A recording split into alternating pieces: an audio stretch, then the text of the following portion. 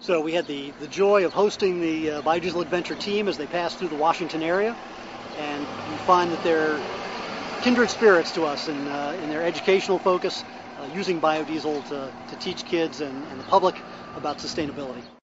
We want to meet people who are doing something good for the earth through biodiesel. What's unique about the vehicle that you're utilizing here? We are using only waste vegetable oil, running on B100, which is 100% biodiesel, and we are going around the world making fuel in the car. How hard is it to do what you're doing? Pretty hard, I guess. We have to collect oil during the day, meet people during the day, and process the fuel at nighttime. It takes about 24 hours up to 48 hours to make the fuel, and it can run probably 200 miles a day. Sounds like a tough trip. It's fun though. ガソリンステーション、まあいいかその話は。どこに行ってもね、ガソリン。